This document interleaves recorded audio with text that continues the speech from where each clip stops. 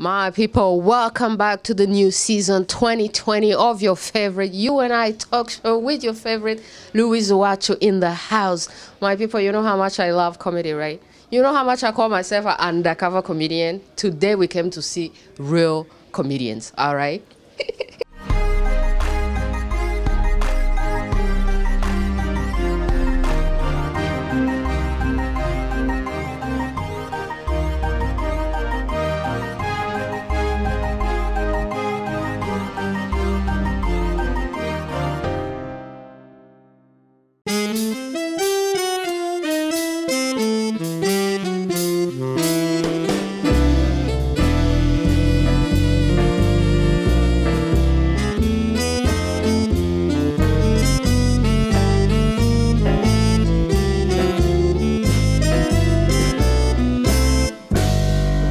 Go do this outside. Oh my God, it's raining. It's raining. It's raining. Okay, so we come into the coffee kettle, caveman cafe to do the comedy. Oh, you didn't see me. You didn't see me. You didn't see me like that. Okay, I'm here, right here, right here, right here. All right, my people, we're here with a tall guy. Okay, I'm having to stand on like 1 meter of stairs to be on this level with him.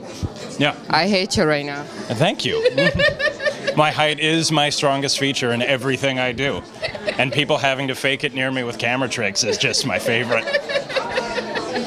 Absolutely. So what brought you to comedy? My brother-in-law. My brother-in-law is a full-time stand-up comedian. He was a pro before I even started. And when I met him, I'd been thinking of giving it a shot, and he was doing a club show here in Vancouver. And I asked him how to get started. He gave me some of the just rough outline tips, and here I am now. Nice. So you mean your sister knows how to pick the right man? Yes, very much so. That's her strongest ability. My strongest asset is being tall. Her strongest asset is choosing good men. He's so beautiful. Like, so do you want to drop his name or not? Sterling Scott. Oh. Yeah, he's a comedian in Alberta. And our CBC Debaters episode taped last year and is on a regular repeating episode on CBC Radio. Absolutely. Yeah. So what is your comedy about? My comedy is about, it's a lot about my job, my relationships, as well as my appearance. I'm well aware that I have a little bit of a look about me. Like, oh, really? Just at any time I look like I'm about to introduce the features of a new phone. So I'm familiar with that. So it's very self-aware and a little bit self-deprecating. Yeah. And just kind of goofy and fun. Nice. Yeah. It feels unfair though, like when you're trying to better yourself as a sexual man, like it's challenging because it feels like there's a lot of unfair standards. Like one thing that if you're a man like me, you get made fun of a lot of is stamina. Stamina is a thing that a man needs to be able to do. They need to last a long time. And that's not fair because sex is hard. It is a hard thing to do. It's very physical. Stamina is not a fair metric. Like if you want, like just for an example, there is a physical challenge, like an actual physical challenge called the 60-second plank, which is a challenge that is hard, that most people can't do, and that is where you hold yourself up by your hands and your feet and nothing else, and need to maintain that for 60 seconds. And dudes get made fun of if they can't maintain that for 20 minutes. Like that's what is an unfair metric. And you don't get to hold still during the sex part, not at all. You need to make sure you're maintaining a rhythm that is as precise as a metronome. It's like a woman's sexuality is complicated. It's an entire orchestra. If you're half a beat off, the conductor's going to be like, no, from the top, do it again. What is your big dream in comedy? Is there like, who is the big comedian that inspires you, that has been like, okay, that guy, I would love to be like that guy? Big fan of John Mulaney. I think he's my big kind of aspiration, because he's certainly at a level well beyond, but if I can get even close to something like that, I think that would go well. Nice. Yeah. So what is your top 3 then? Ooh, that's always a really tough question. Yeah. Louis C.K.'s Live at the Beacon Theater was my first big album, and then he died, essentially. And then John Mulaney has been a really big one recently that's a rise to the top for me. Yeah. And Jim Jeffries, I think, would be the other one on that list. I love Louis C.K. Yeah, me too. He is so funny. Very much so. So funny. I would love to meet him one time. Or maybe go to his show. Yeah, and make sure. Do you know if he's ever coming to Vancouver? I have no idea. Yeah. No, I went to his 2017 show, and then there was controversy, and then you have to meet him in public with other people now. I hate this controversy nonsense. I wish there was a school where once you get into controversy, you could just go to that school and everything is forgiven. And you come back and start from zero. Like, it depends what you did, though, because I think we have that school. I think it's called prison. I think when you do something bad and you have to go to a place and learn what you did and take responsibility. Yeah, that's jail. We have that. It's a thing. And it exists. Absolutely. Oh my God, thank you so much for talking to us. You're very welcome. Have a great evening, man. Kill it. Thank you. All right, my people, we're here right outside the Keto Caveman Cafe where the comedy event is happening. And this is one of the comedians already, and her name is Jessica Pigeau. Nice to meet you. Is that Pigeau? Is that French? Very. All right, I see. Extremely. I see. But it's not a classy kind of French. Not paintings and pastries, very much pickup trucks and poutine. I see. So does that mean that you do your comedy in French? No. Okay. I mean, I could if I wanted to, but the people of Vancouver have thus far not appreciated it. Okay. All right, so just in case somebody from Paris is listening, what would you tell them funny in French? I don't know. Au dé de la lune, j'ai pété dans l'eau. Ça fait des bouloules, c'était rigolo. Oh my goodness. I wish I could tell you that was clever, but it was not. That was a rude children's song about farting. Oh my God, that is so funny. You're so funny. So were you born funny or did you have to train for this? It took a while to learn how to talk. The standing of stand-up took me a while. Actually, I was very well known as a child for being desperately unfunny. Like, I wanted to be funny so badly because my mom was hilarious. She was a ventriloquist. She had a little dummy. His name was Melvin. Oh, no. And I dressed just like him. Yeah. But every day I would go up to my mom. I'd tell her my joke. I'd be like, "How was that?" Yeah. And she'd go, "Wait, like, was that funny?" Yeah. No. My mother looks me dead in the eye. No. No. Oh my God. So does she like you now more than the yes. that thing? Hecklers cannot scare me. I've been through worse. I hear you. So what are you looking for tonight? I'm just looking forward to having a little bit of time on stage. The Comedy Cave is very warm, so it's a very feel-good audience. Yeah. It's very charming, and I feel safe here. It's like the womb. Nice. And what is your ultimate dream when it comes to what you're doing right now? As a person with severe anxiety, especially social anxiety, I want people, especially people who are extremely judgmental, to all watch me in huge rooms while I sweat more than I ever have in my life. That's the dream. I want as many people as possible to be staring at me in case I fuck up. Blip! I want to be famous before I get canceled. I wish you all the best, man. You're so funny. I can't wait to see some of it on stage. Well, that will be fine. Thank you so much.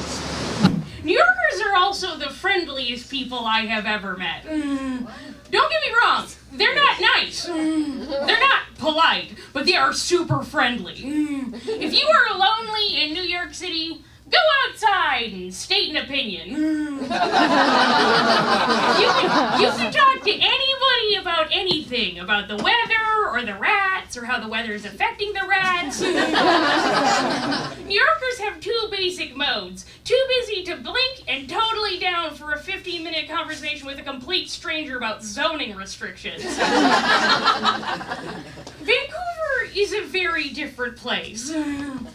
People here are nice. They're polite, but they are not friendly. You can stand on another passenger's foot for a full 10 minutes on the SkyTrain.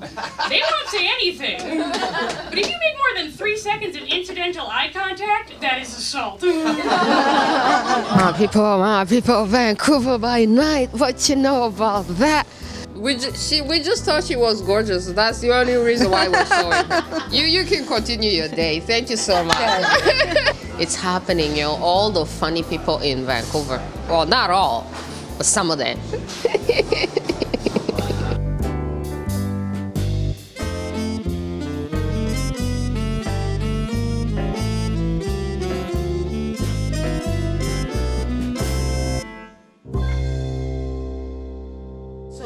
Were you born funny? No. Okay. No, I wasn't born funny. I was born in a very funny city. Our culture where I grew up, in a city called Amritsar, it's the wit and humor is in the very air. But I wasn't a natural. I had to cultivate it. So I've never tried improv. I don't think I can do that. But I am a playwright, so I know how to write stuff and perform stuff. So yeah, I've trained myself. It's not natural. Okay. This is motivating for people who think that you have to be born funny, you have to be naturally funny to be a comedian. Oh no, I was picked on all my childhood because I didn't have that. So no, you don't have to be funny. You have to be disciplined. Nice, Yeah. nice. So what attracted you to comedy, like specifically? Oh, I do everything. I'm a man of stage. I make plays, I write plays, I produce plays. I've acted, I've made films, I've written for television. So comedy was something I did way back in my college years when I was like 19 or 20. And that was fun to do. And then, you know, life took its normal course and did a lot of things. I have a couple of doctorates, by the way. And that's not a joke. Speaking of culture shock, though, it's not the first time I heard that term. The moment I got my permanent resident visa, the Canadian government sent me lots of emails like telling me how to deal with culture shock, like, you know, lack of community, isolation. We have Facebook, we have community, right? And the one thing about, there was one email about that was that, oh, Canadians are not afraid of public display of affection. So you might find people kissing each other publicly. And since you come from a conservative culture, India, you might be offended by that. First of all, I come from a culture that gave the world Kama Sutra. Secondly, I will see two white people kissing. By the way, when you're in India, the whole of Canada is white. And every white dude is a Christian. So pretty much like Chelawak.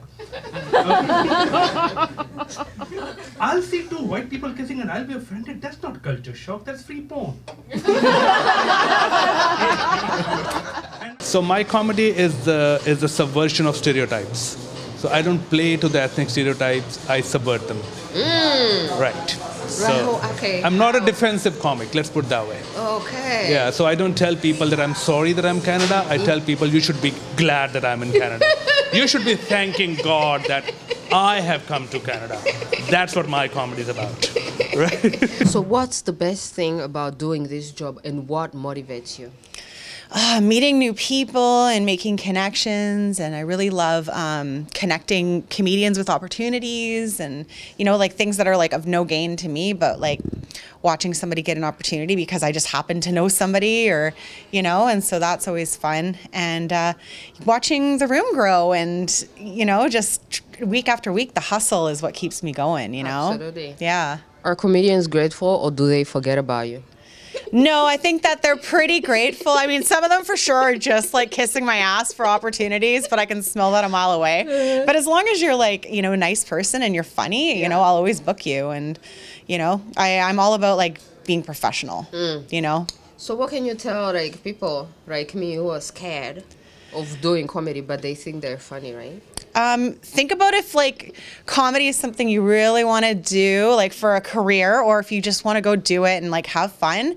And I think that if you like want to do it as a career, you owe it to yourself to go and try it and see if you're any good.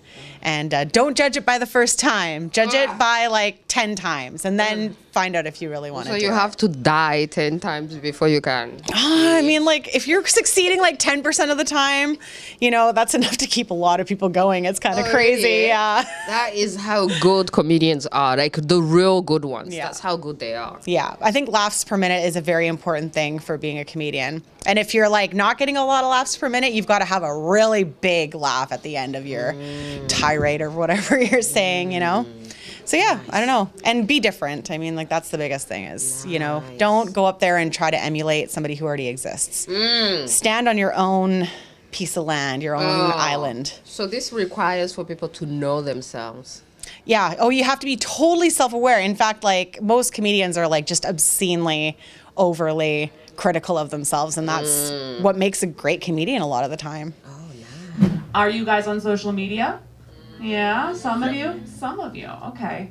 I am, as you can imagine, you probably got that already. I love attention, so I'm like, oh, I can get that there? Great. Come on, people right here at the comedy club. Oh my God, we're having so much fun. And this is a comedian all the way from New York. What's your name? Laura Sogar. Yeah. From New York City. New York City. What brings you to Vancouver? We came over here for a couple of days of vacation and been able to do, one of my boyfriend was on the show as well. He's also a comedian, so we were able to do a bunch of shows in the city. It was really fun. Yes. Yeah. I got to see your show. It was so funny. You're so funny. You're so kind. Thank you. How so is polite it here. Two comedians in the same house. Funny. Yeah. No, it's really good. It's nice because we're able to go to sets together at night and stuff like that. So, and give each other, or he gives me a lot of feedback. I give him feedback. He's a guy, you know? Nice, but it's like you don't need to go outside for laughter. You got the laughter. Exactly, exactly. It's really nice. But then we come here and we get to see like a lot of extremely funny Canadians being here and stuff like that. So it was a really fun trip. Nice. Do you ever steal each other's jokes? I don't think his jokes. I don't think our jokes will work for one another. Okay. No, I don't know. I don't think so. I see, I see. What is your big dream about comedy? Do you dream? How big do you want to make? You know, for me, comedy is a way to just make a lot of people laugh. So as long as I'm doing that, I'm going to just keep bigger crowds, I guess, more people. Nice, nice, nice. So what got you started in comedy? Is there something that pushed you? And then who is your ultimate idol comedian?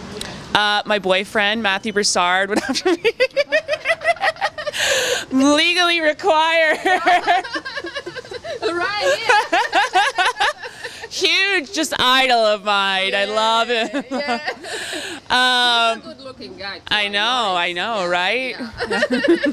No, he's great. I started doing comedy because I have a lot of random thoughts in my head, and I'm sick of not telling them to people. Yeah. So, here we are, Canada. Totally, absolutely. So what is your wish going forward right now?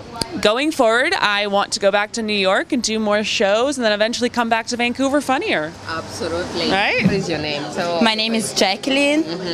I'm from Brazil. I'm performing here tonight. Yes. You can call me Jack Joy. That's Joy. my stage name. Nice, Jack Joy. So does that involve any joy? Yes, for sure. Like I'm doing this just to have a good time. I see. What made you become a comedian? Like you were like, I'm so funny, I should become a comedian.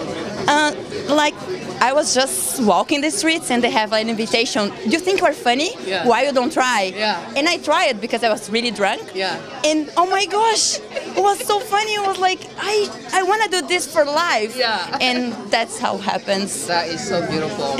So how did you find out about Suzy and how awesome she is? And then start doing her events? Oh, because I saw online on Facebook and also on Instagram a lot like flyers saying about the late night. Yeah. And I think it's so powerful to see women doing comedy. So I was like, I want to do that. I want to see more, and that's how I discovered. Absolutely. Is comedy popular in Brazil, or is this something that you discovered here? It's popular now. I think like for the past 3-4 years, it started becoming more common. Okay. But I never thought about doing by myself, so I just started having this dream here. Marlon Brando in the house, what are you saying? What? No, come on, you can't say that on TV. No way, are you crazy? No, we can't show that. We can't show it. Definitely cannot show that. Say something that we could show the kids on TV, because this is TV for everybody. This is not a even though it's happening tonight, it's not a late night talk show. So say something that we could show everyone. Okay, say something. What? Okay, that's it. This is how this interview ends. I can't interview you anymore. Ciao. So, have you always been a caveman, or this is new? Yeah, I'm a chemist. Yeah, I used to cook, but not, not this kind. Yeah, I'm a chemist. I used to work in oil industry, drilling. Yeah, but yeah, here I like to have a simpler kind of like. Connecting with people, yeah, that's why I'm here, to connect with people and serve. Yes. I like to serve. So what do you like about Vancouver, apart from the fact that you have such a beautiful cafe and it's so beautiful and everybody loves coming here? Yeah. What do you like about the city? It's like, I call it the pearl, like the pearl on the planet. It's very different, Vancouver. They talk about like multicultural, but there's something really beautiful about it, very special. Like the way I've been treated, I feel like home. I meet a lot of Canadian comedians in the United States, and they're good. There's a lot of very funny Canadian comics, and I think I understand why. Now, as y'all are the most supportive crowds I've ever performed. This is my impression of a Canadian heckle. You're doing great! You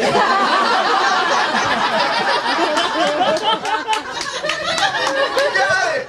One thing that's cool about Vancouver crowds is they're sharp, they're smart, and they're young. So there's a lot of comedy that works with them that's very fun to do. But typically, once you get those types of traits, you then have a higher sensitivity. I did not find that with Vancouver crowds. They were both smart, sharp, young, and as well as able to joke about. They're willing to follow you. Right? Yeah, down some uncomfortable. Yeah. And that was really cool. And then really supportive crowds, because Canadians are just so gosh darn polite. Yeah, they're like, you're great. Yeah, I've never felt so affirmed. In New York, they're like, be funny right now. Yeah.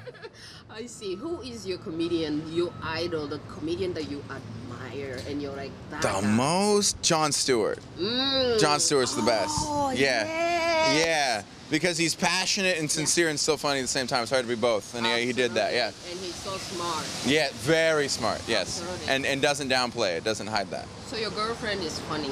Yes, she is. Yeah. How is that, having such a funny girlfriend? Do you feel a little bit of, and you're both doing comedy. Is there a little bit of competition? Oh yes, very much.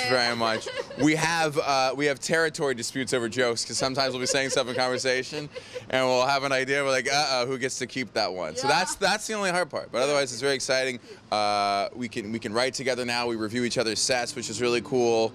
And it's been really fun. It's really fun both sharing it. Everyone told me, like, but yeah, it's been nothing but fun. Maybe we'll fight later tonight. Yeah. You think we'll fight later? Did I say something already that we're gonna fight about? Like, what did you mean by?